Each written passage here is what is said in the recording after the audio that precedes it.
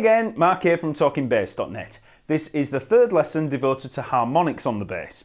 If you've not been over to TalkingBass.net, then check it out. There's a load of different lessons devoted to every part of bass playing, and if you subscribe, you'll receive the free scale reference manual and a whole bunch of other free goodies, along with updates on new weekly lesson releases. So we've covered all the natural harmonics from the open string fundamental. All these harmonics on the G string are harmonics of the G note. So they're all harmonics of that fundamental G. But if we were to change the tuning of the string, obviously all those harmonics would change relative to that open pitch. So those harmonics would go down to, you know, we've got a whole new set of harmonic notes when we change the tuning. But we don't have to be limited to these basic natural harmonics of the open string.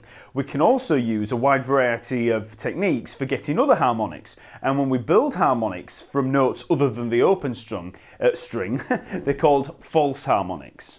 So the most logical way to create a different set of harmonics on a string is probably the least used and is actually the toughest on your hands, as you'll see. So because we've got this set of harmonics from the open string there, you know, it's midway along, we've got the first harmonic and then, you know, these different sets of harmonics. If we were to fret, let's say the A flat there, the first fret, we would then have the same set of harmonics along the string, but they would all be one fret higher because we fretted that. So the A flat becomes our open string, just as happens when you use a capo on a guitar or even on a bass. So we've got the first fret there, and then let's say that we take a third fret harmonic. So that's at the third fret of the open G string. If we fret the A flat there, we'll need to play the harmonic at the fourth fret. So all the harmonics move one fret further up. So again, third fret harmonic there from the open string. If we fret the A flat, you can hear that harmonic there at the fourth fret. So it went from the third fret. Okay, so you can see how it can create these huge stretches even for these quite high harmonics here. So there we've got the first finger taking the A flat and the fourth finger is stretching up to get the fourth fret there, right over, and you really have to be careful how you pick. You have to pick quite lightly, otherwise it can cause problems. You get a lot of noise. Okay. Unfortunately, as you can see, this method of using the fretting hand alone in creating these false harmonics is really, really limited. Most of the decent sounding natural harmonics are quite far from the open string, and you'd need massive dinosaur hands to stretch that far from a fretted note. But these higher harmonics are possible, and you do hear them occasionally. Portrait of Tracy by Jaco Pastorius, that I keep mentioning in the other lessons, uses this technique, and he uses it quite early on to get quite a tough note in there. So the note is, well, you use a fretted B there, second fret of the A string, and he stretches up with the fourth finger to roughly the sixth fret there to get this E flat. Now, it's quite tough down there, but if we take it further up, you can get a good idea of what this pattern is, and you can use it quite well. So let's take an E up here, so this is 9th fret of the G string, and then you want to look for a major third pattern on that same string. And that's easy to do by just seeing two whole steps. So E, F sharp, G sharp. Okay, and there it is. That's the major third. So in seeing that pattern, you want to see those two whole steps there. So that's E to G sharp. So once you see that pattern, you can then play the harmonic at that major third distance. And it just so happens that that harmonic is a major third from the fretted note, but a couple of octaves higher. So if we were to play that A flat, the G sharp there, that is actually that note, just 2 octaves higher. So once you've nailed it there, you can move it around. And obviously, as you move further down the neck, it becomes a lot tougher to play. But up here, it's not too bad. And around that area, there are a whole bunch of other harmonics. If you stretch up further and get to the perfect fourth, you've got that note there. then you can come down, so you can actually get those little arpeggios that you had up there. Okay, so again, we're just using the fourth finger to pick out these harmonics. And if you really want to get any of the large stretches, if you take you can use the thumb to fret the note. So if I fret the note there at the G string, we've got the whole set of harmonics there available to us. So we can get a much bigger stretch from the thumb to the fourth finger. I can't really get right up there, but you can certainly pick out these ones here. Although that might be impractical if you're going from one thing to another fairly quickly, but it's just a technique to experiment with. Okay. So now let's have a look at pinch harmonics. Now these are created by taking the same concept as we've just run through, by fretting a note and then creating harmonics off that note.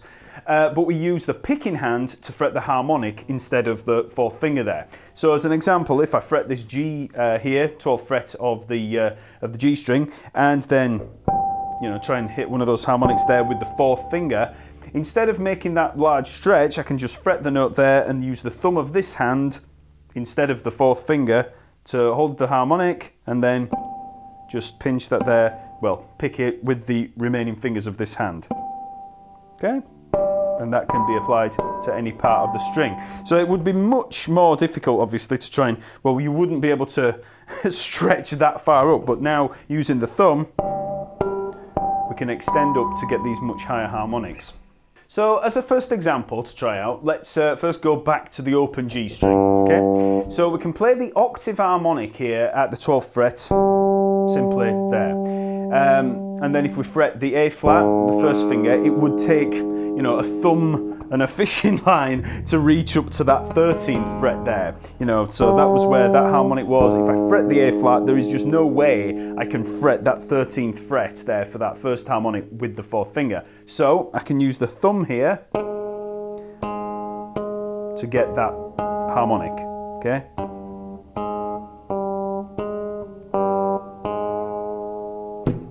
The action of playing a pinched harmonic can take a while to get used to.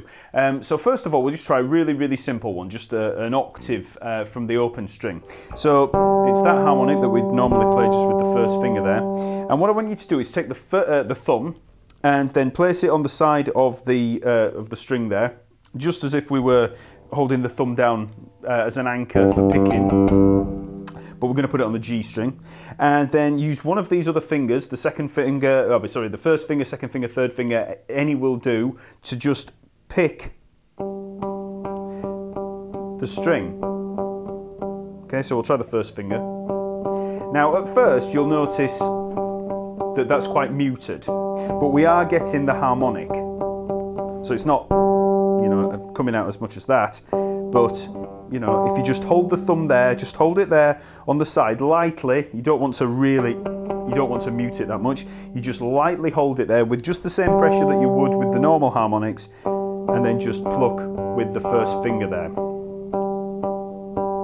Once you've nailed that and you know that you're getting some kind of muted harmonic, just take the thumb off, okay? And that should give you a little bit more sustain, okay?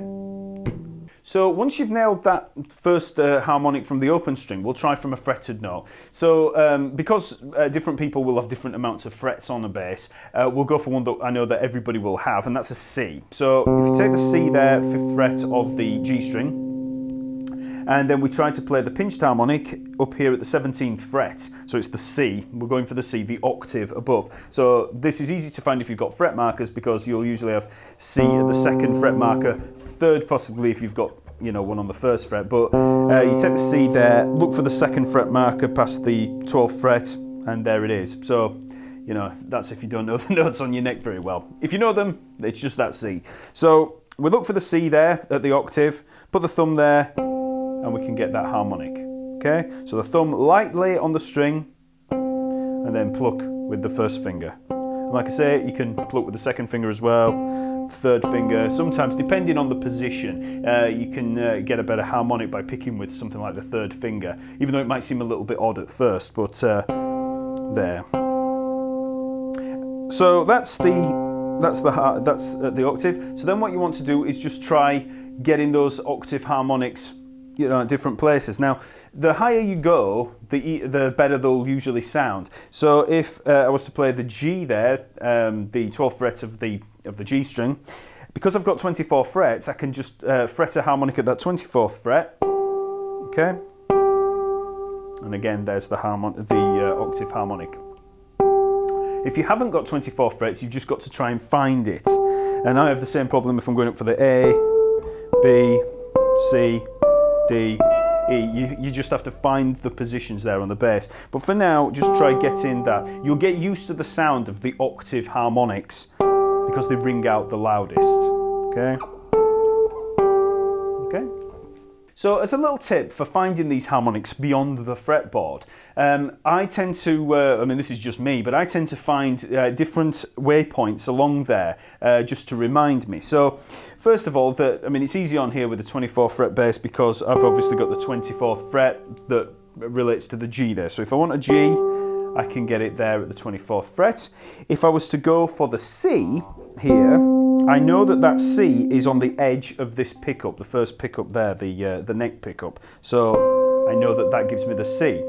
I know that the D, if I was to play that, is halfway along, so around that screw there. The E there is on this edge of the neck pickup. And I know that the G there is around where the screw is on the next part of that neck pickup there. So I've got all these little reminders of where they are. So there's the G, E, D, C, and then in between the 24th fret and the pickup, I know I've got the A somewhere roughly there, then the B just before the pickup. So I can relate those to the pickup and the neck. So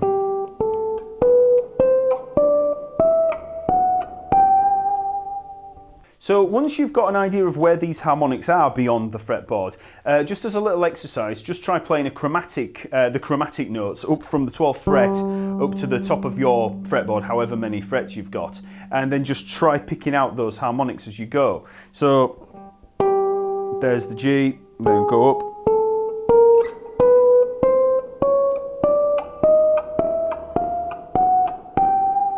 You know, just try and get the harmonics to really ring out.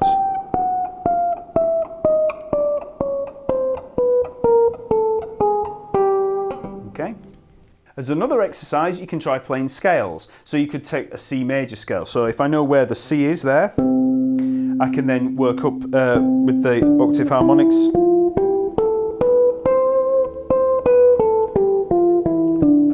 Then try exercises within them.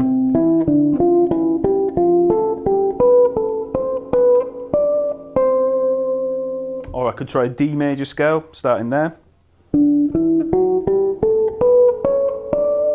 Just anything at all that you would normally play, just try picking it out with the harmonics there. Once you've nailed those first harmonics for each of these fretted notes, so getting the octave, you can start to look for all the other harmonics and just experiment with getting them. So you get the root, the octave, the fifth, the 2 octaves, third, you know, and all those ones 2, 3 octaves above all those ones, and they're all closer to the bridge as you work up. So if I fretted that G there, I've got that octave there, I've got 2 octaves there, all these small little harmonics here. The closer you get in there to that bridge, they're a lot harder to get out and you have to pick them a lot harder.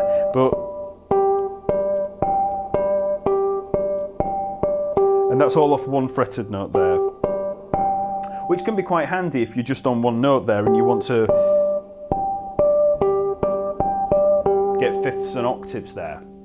Because these harmonics become quite difficult to play as you get closer to the bridge there, it's worth remembering that you can use the bridge pickup to bring them out a little bit more, using a bit of a boost in the mids, the upper mids, compression and distortion. All those little tips and tricks to just get those harmonics to ring out. People like Billy Sheehan, he'll use distortion, compression, and really get screaming harmonics out. And if you've heard any rock guitarists, you'll hear those screaming harmonics that they get by using a bit of EQ and distortion.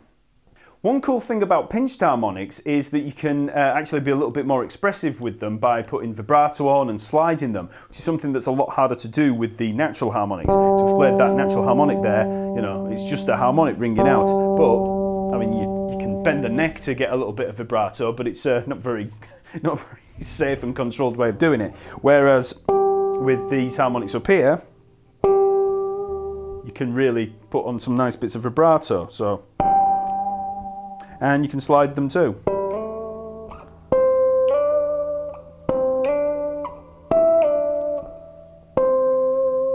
Vibrato. So you can be a lot more expressive with them. You can also outline chords. So if I was playing that C major 7 there, C, E, B, if I can get these nice chords there and even add vibrato to that.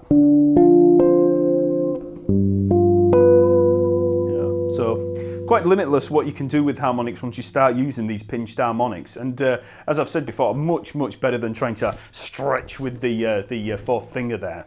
If you want to hear a good recorded example of these type of harmonics, then just give the song Birdland a listen by Weather Report, and that's Jaco Pastorius there using them on the intro. That's from the album Heavy Weather, and the riff sounds a little like this.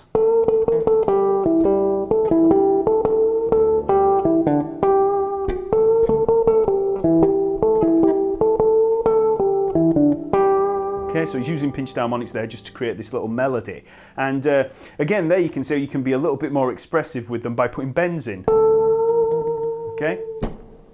Next lesson, we'll finish up this short series. We're taking a look at tapped harmonics. If you've not been over to TalkingBass.net, then be sure to check it out. Subscribe to receive updates on all the new lessons. I release one roughly each week, so look out for that. Also, like this video and leave a comment if it's helped, and also subscribe to the channel and check out all the other videos that are available. Remember, I also give Skype lessons, so just get in touch if you're interested for a more personalised tuition experience. Okay, see you later.